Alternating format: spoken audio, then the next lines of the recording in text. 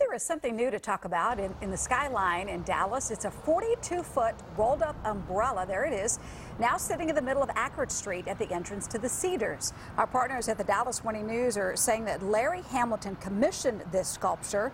The sculpture's unofficial nickname is Stanley's Umbrella.